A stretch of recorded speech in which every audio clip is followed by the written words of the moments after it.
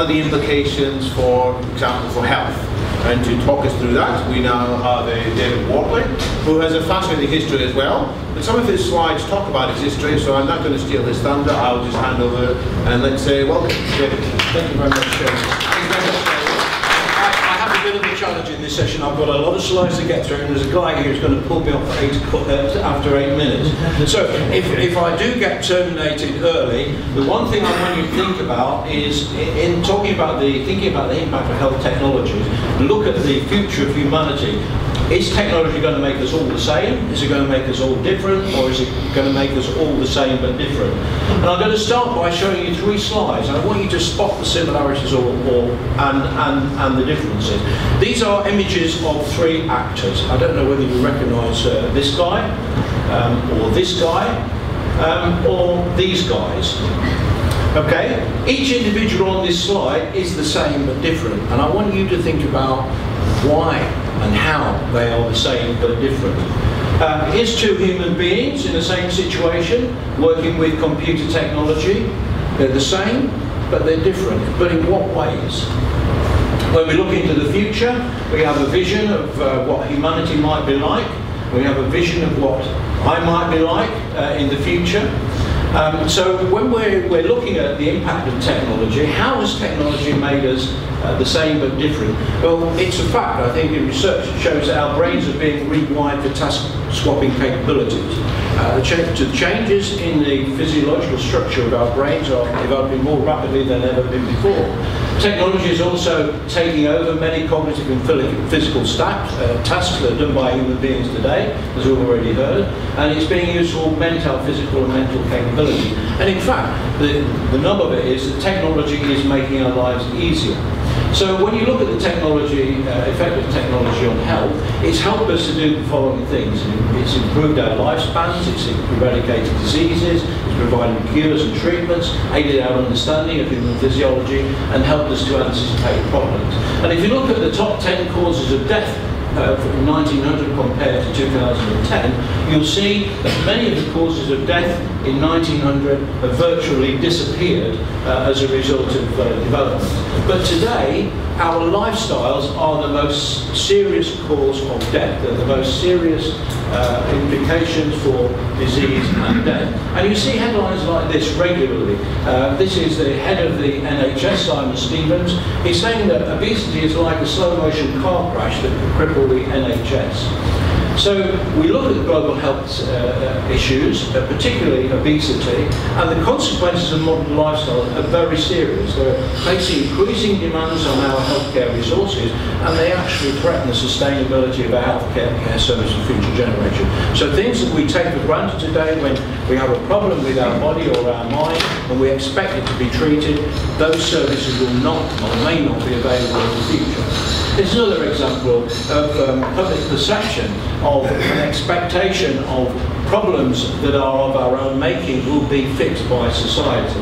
And some of the suggestions for the political solution, regular weight checks should be made compulsory.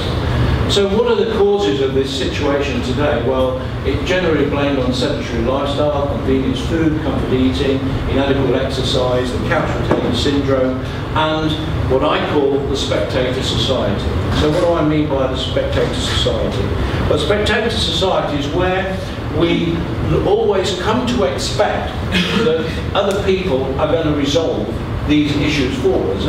And then probably an extreme example of this is in this headline, this rather large lady saying that the benefit system in the UK made her 23 stone because the government is at fault for giving her too much money in benefits that she spends on junk food. They should also pay for gastric band surgery and a lifestyle coach. So if we look at who is to blame, who do we blame for all of this? The truth is that we're all collectively responsible for our lifestyle choices, and we all collectively can find the solution. So what can be done? The thing is, we do have to do something, because the consequences of failure to address these challenges are absolutely unthinkable. So how can we solve these problems? Can we develop clinical solutions? Can we influence the food industry and citizens through public policy interventions? Or can we develop better personal health management solutions and practices? Well, clinical solutions can be summarised by this. These are very attractive. It's nice to think that I can eat what I want and I know I'm not going to get diabetes because I have an injection to prevent it. The governments develop various policies to try and influence our behaviour through taxation and education services. They give us more information about nutrition and the dangers of things like smoking.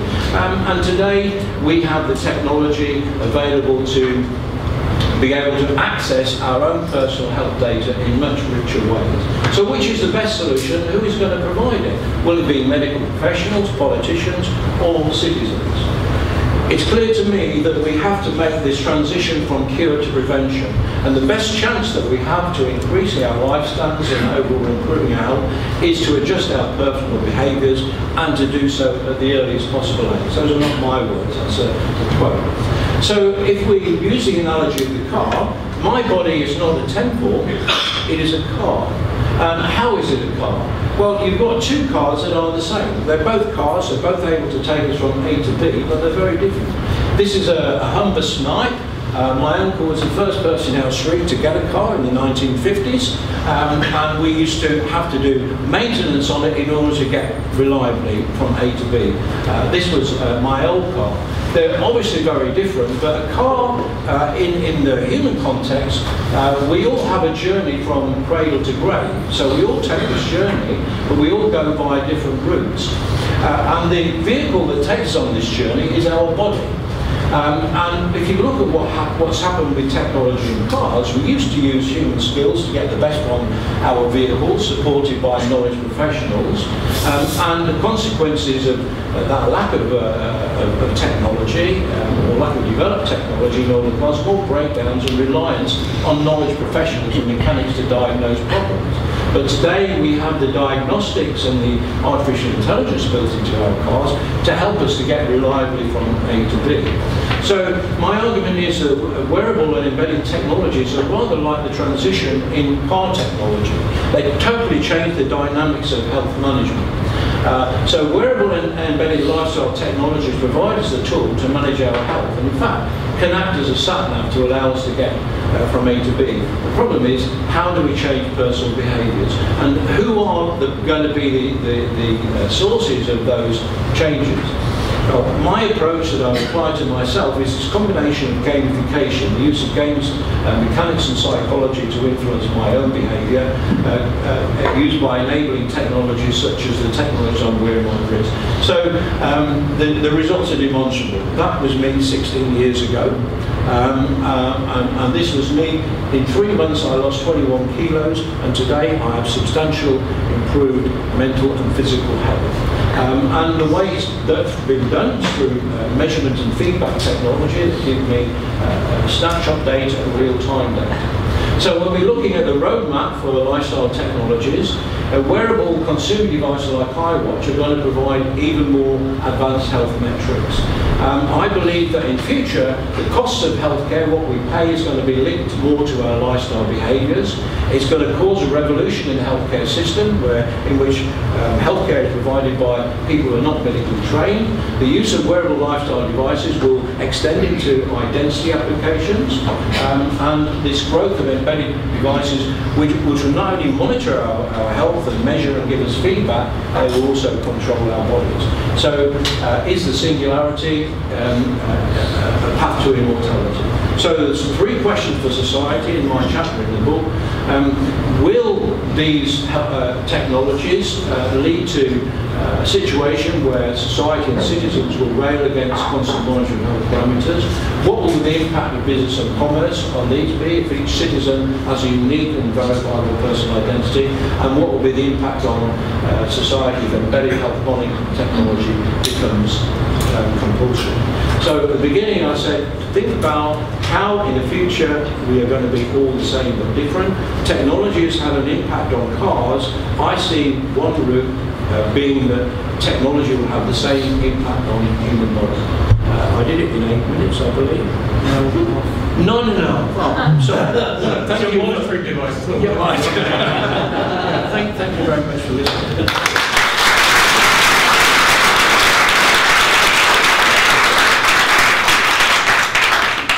We'll have some questions about that in a moment.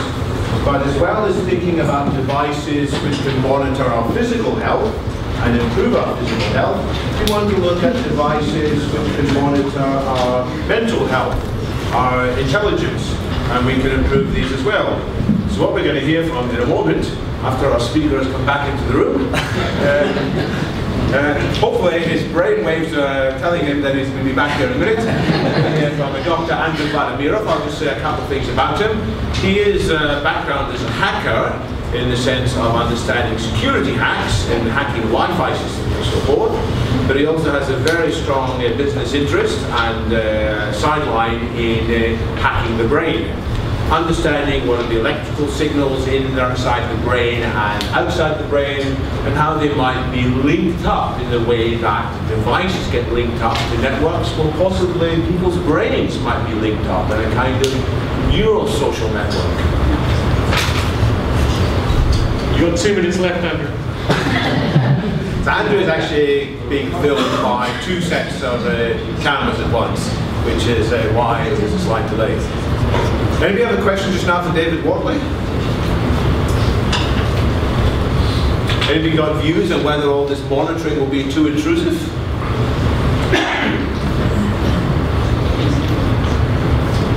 Was it just what? Yes, question over here. To see it. Say again? I look forward to see the wearables. You look forward to seeing the wearables. Yes. So which wearables are you using, David? Well, I have 3 on me at the moment. I have the Jawbone, the Withings Pulse, and a new one from Korea, which points to the direction of future health, because it includes not only measuring your steps and your calories burned and your sleep patterns, but it also measures things like heart rate variability and stress levels. So if you want to study his wearables in more detail, that will be possible in the lab later on. Yes. And let's give a warm welcome to Andrew Vladimirov.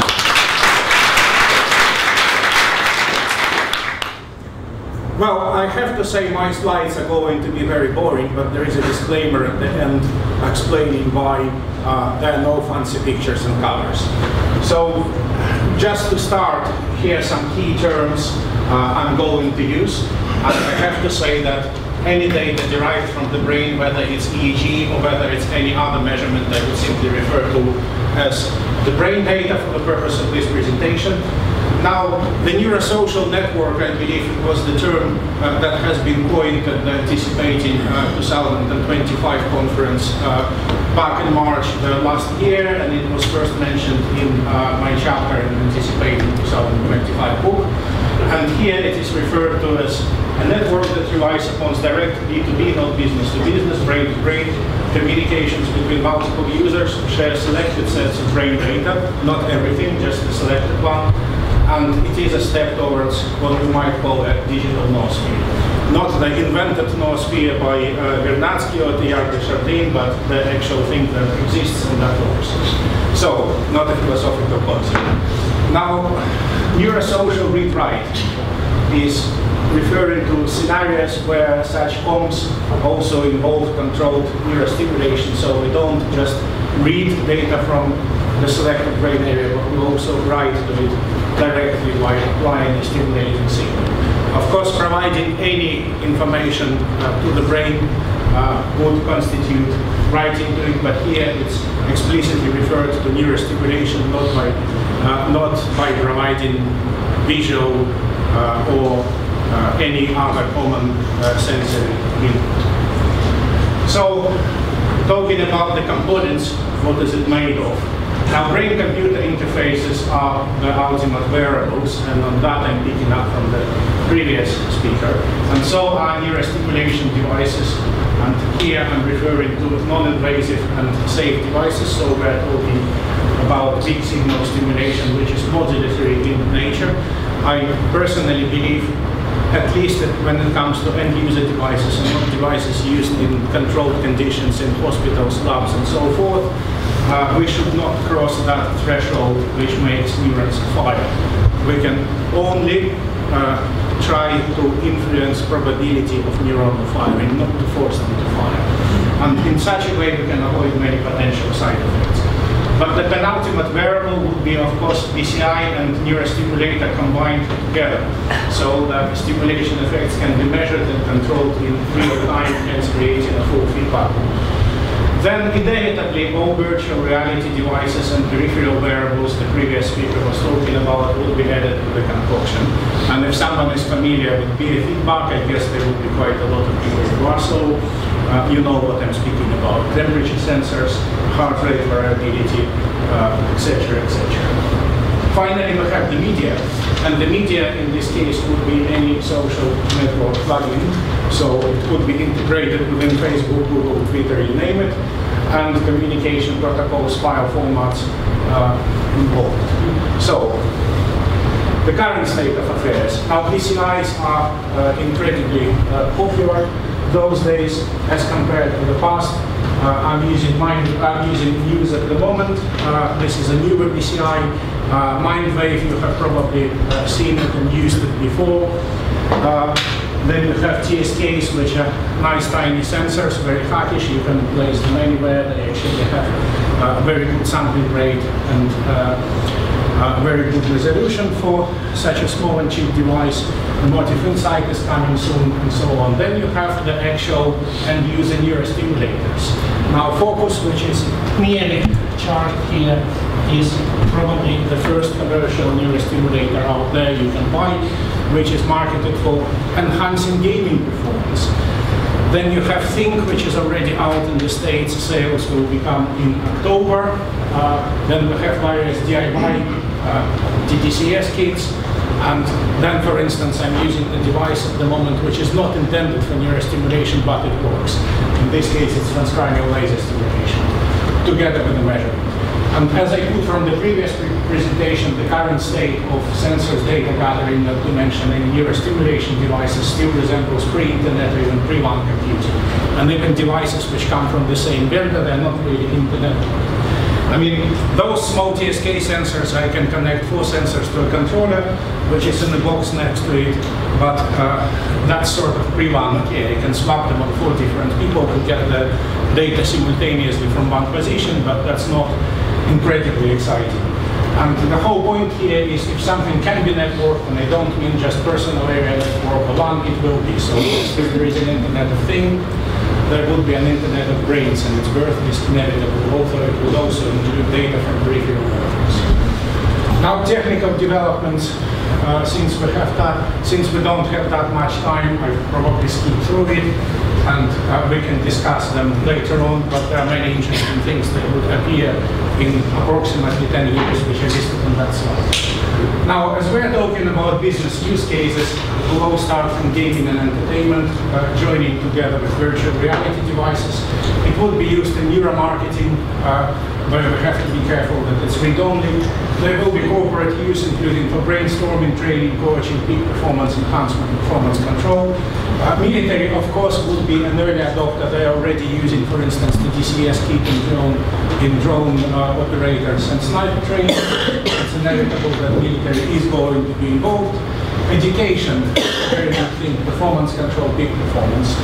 At the same time, we can influence mental learning, we can influence motor learning, so team sports, performance control, again, peak performance enhancement, collective self-improvement, including any kind of training, cognition enhancement exercises, and meditation practices.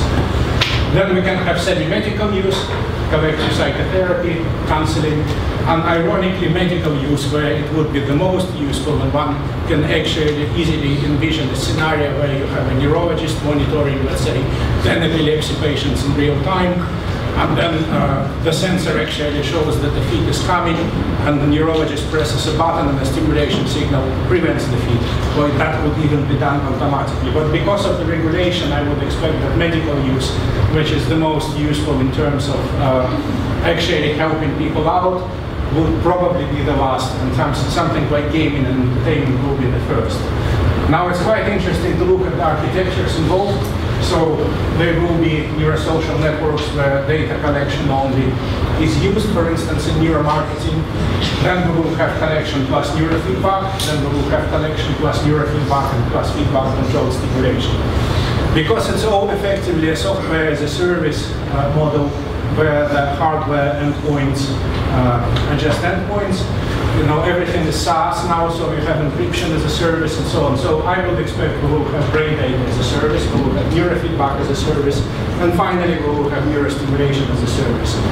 Just like with the cloud networks, we will have public decentralized peer-to-peer, perhaps using blockchain for anonymity. Neurosocial networks, we will have centralized ones, including plugins to existing social networks, which would mainly be used for gaming, entertainment, self-improvement, neuromarketing, open education initiatives. Of course, we will have private centralized networks, which would be military, as I've said, it's inevitable, corporate, medical, semi-medical, where we don't really want this data to leave the boundaries of that network. And then we can have hybrid neurosocial networks mainly used in education and research. Finally, specific risks.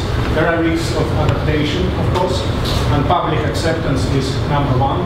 But I have to remind that criteria of public acceptance to data exposure, they really change with time, and you've probably heard this old story about retired, very intelligent, but very old school intelligence officer who's been shown a few social networks by his son, and then he goes out and people to post that all for free. That's crazy. So that's how it changed over something like 20 years. And then we can have over-regulation, especially where stimulation is involved, where there are lots of food. Now, risks of use. I would say the most existential risk is actually development of addiction, especially in gaming and entertainment, which is addictive in itself. Now, you improve the experience, you get people completely hooked up. If they, you know, if you develop an algorithm, stimulation algorithm method which can reach pleasure centers, nuclear accumbens, ventral tegmental area, and so on, that's dangerous. That must be regulated. Then you don't want people to employ it in neuromarketing because we don't want people to be more persuasive via neurostimulation. And then the bulk of the risks which remain, I would actually group under the big information security challenges group. It would be unauthorized or unintended access, privilege escalation in regard to both brain data and system capabilities, including simulation. And I was thinking of actually doing a presentation at DEF CON on hacking BCI and hacking neurostimulation devices which are networked. You can potentially have brain malware which can be triggered by brain data patterns and triggering them, so finally you can get infected by a computer virus in a non-traditional sense. It can directly influence your mind. You can have side-channel brain-computer interface and stimulation attacks, and there is a presentation on YouTube showing how to use BCI to extract the password from a user's mind. Apparently with 42% success only, but it will improve. And then you can have assisted neurosocial engineering attacks, where a social engineer knows what your state is, and hence she can manipulate you using the traditional social engineering approach to extract data out of you. And finally, this is the disclaimer which explains how these slides were written and why they don't have any fancy pictures, because I actually wanted to get some sleep.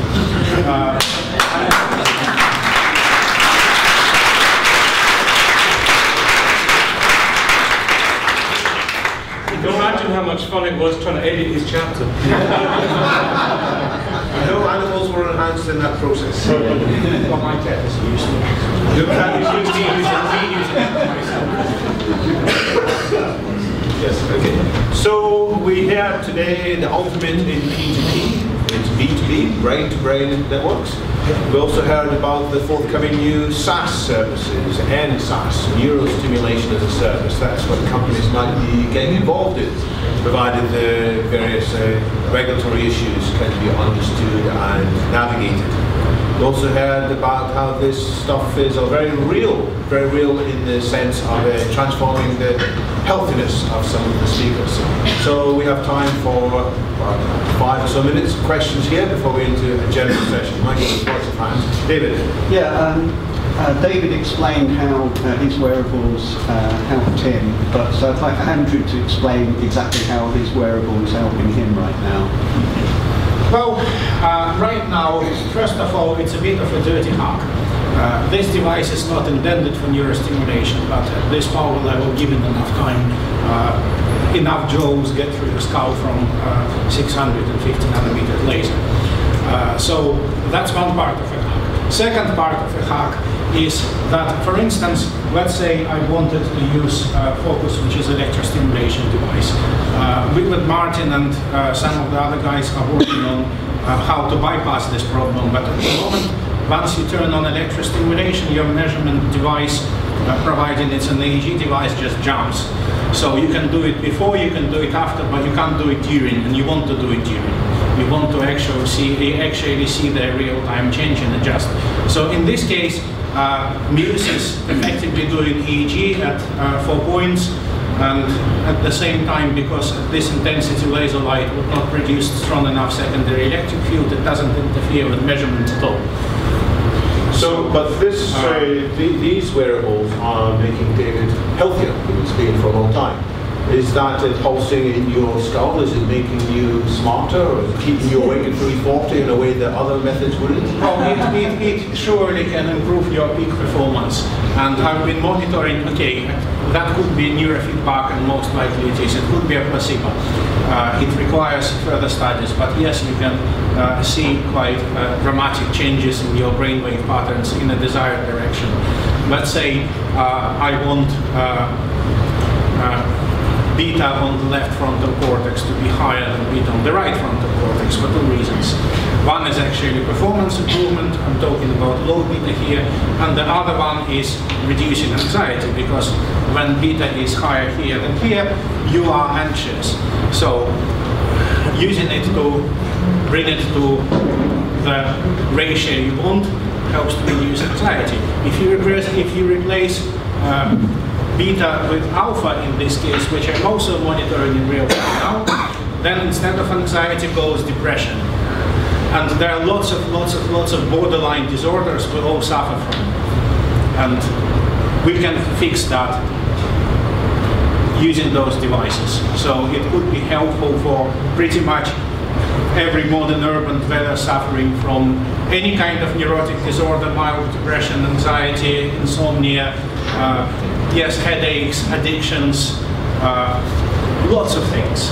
So these are some big claims. I can imagine the FDA taking an interest in saying let's have a couple more comments from the floor. Comments are out in the States, actually. Yes. Because of the interest in legal loop, they do sell FDA-approved electrostimulation devices in the States for anxiety, insomnia, depression. And CIA-approved them. The CIA-approved ones are those for the performance enhancement of the military. Okay. Alan? The question is about kind of about self-defense. So I normally go around thinking that I'm having my own thoughts, you know, and I'm in control of them. To what extent is any of this technology? How far can it be remote, and how influential can it be, as far as you know? Remote in which sense? Oh, could I be in an environment where something is affecting my brain that I don't know about, and has a big effect? Well, by doing constant measurement and pretty much knowing what the measured data corresponds to, you can actually spot that kind of effects. So that would be helpful to mitigate it. And when you spot them, perhaps again you can apply stimulation to remove them. I mean, I'm only talking in very general terms now. Should I be walking around with a tin hat on? If I'm paranoid that, you know, ages ago, when they had old style, not LCD, but the proper tube monitor, I used an app which was using this monitor to play the Imperial March from Star Wars and catch it with a radio scanner at 10 megahertz in the next room. So I've covered the monitor with the tinfoil then, but I could still hear the Imperial March. So tinfoil hats won't. There is an application, because I've been involved in brain sensors as well for quite a number of years, and one of the companies I work with, Neuroscientist, they developed an application that uses brain sensors to measure your brain waves, and they're linked to Google Glass. So as you're walking along, if there's something that really excites and interests you, it starts to video it, which could get you into a lot of trouble. Okay, so what we're going to do, we're going to actually open this up so all the speakers can have their discussion points covered. But let's thank both David and Andrew for